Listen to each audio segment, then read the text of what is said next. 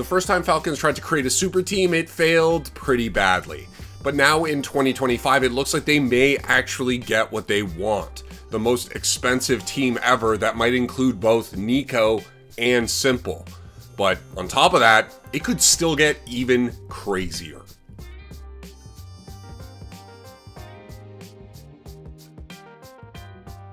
Okay, so we've got a lot to cover, but first just a brief word about Falcons and where they've been. If you followed any number of esports, then you probably already know about the Saudi-based organization. They've sponsored a ton of players in a ton of different games, including fighting games. Some contend that these signings are part of a continued effort to sports wash the government's record of human rights abuses, and they can point to the connection between the company that owns Falcons and Saudi state money. Either way, it seems like that money is getting used yet again, because there's been a lot of talk recently about the future of the Falcons roster. Now, for most of 2024, Falcons CS roster was composed of Snappy, Madden, Sunpius, Dupree, and Magisk. But in late August, French streamer KRL reported that Falcons and G2 had reached an agreement to transfer NiKo, and that his final decision would be forthcoming. Sheep Esports reported that the deal was done a few days later, that the transfer is worth at least $1 million, and that the new contract is a 3-year deal starting in January. Then, just last week, about a month later, Falcons confirmed that the former ends core of Snappy, Madden, and Sunpius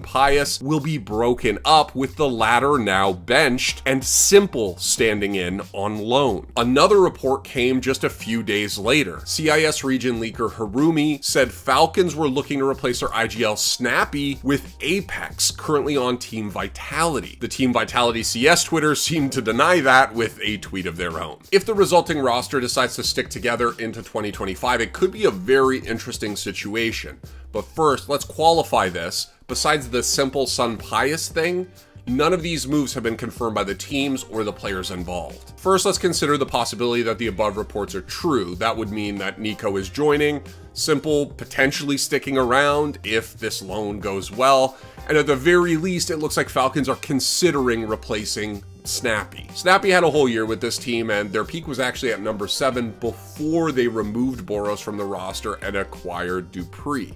They definitely had some moments, but finding consistency was a struggle. It's probably not surprising that Falcons are thinking about doing this, and if they're already breaking up the ends core, maybe they think that this is just a good opportunity to try it out. Plus, if Apex is available, he could be a good fit. He's played with both Dupree and Magisk, along with Coach Zonic on Team Vitality. And while it isn't clear that both Danes would definitely stick around, the Sheep Esports report did say that NiKo would not be replacing Magisk. So it feels like on paper, maybe Apex could just slot into this roster and do what he did on Team Vitality, except with Simple and NiKo on the roster. If Apex sticks the landing, I think he could get results, but this theoretical roster could also have some problems with it.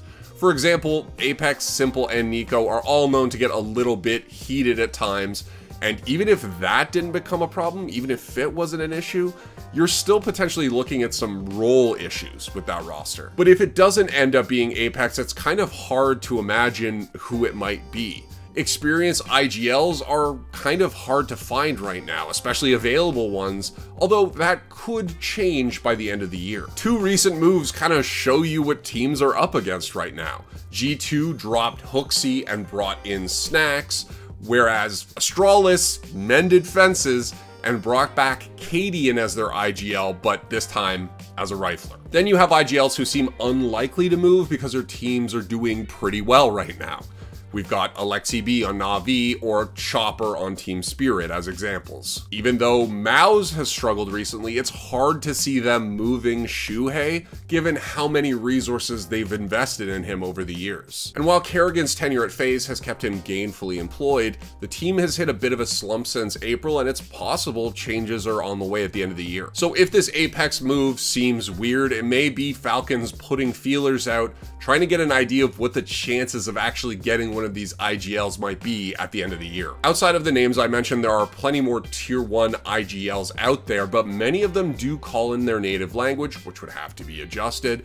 And even if that's not the case, let's remember that whoever goes onto this team will at a minimum have to give orders to NiKo, potentially Magisk, Dupree, or even Simple. Speaking of Simple, this is another unknown in Falcon's situation. He's technically still under contract to Na'Vi, but this loan lets Falcons take a look at him, see where his abilities are at, and just try the thing out. And based on him re-signing with Na'Vi for 3 years in late 2022, I think Falcons would need to buy out the remaining year on his contract if they decide they do want him permanently. If Simple can find his CSGO form in this game, he'd dominate.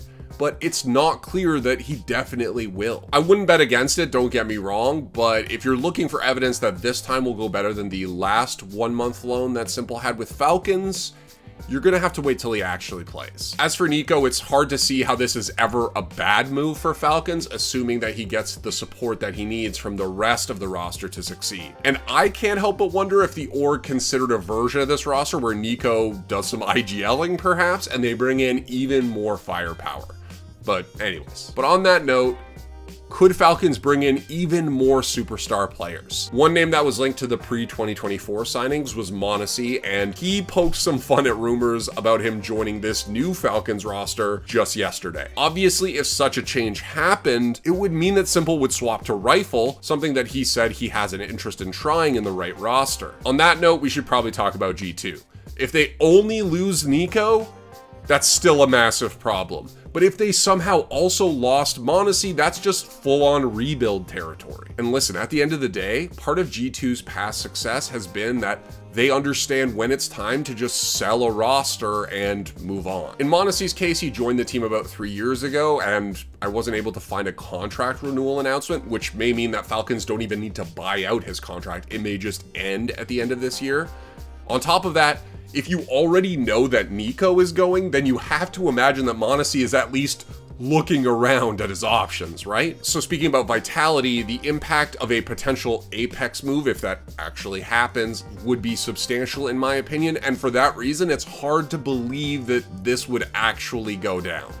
If they do move Apex, finding a replacement who can just jump in and take over feels like it would be a challenging task. I mentioned FaZe and Kerrigan earlier, and while this team is far from bad, they definitely aren't getting the results that they want and expect. Since April, it's been tough, but they've still had some great individual performances. So if FaZe does decide to make huge changes, their players could definitely be in high demand. Burke has absolutely come into his own as an AWPer, Frozen is a clutch lord nowadays, and Rops is still Rops. I would hate to see the Kerrigan and Rain era finally end.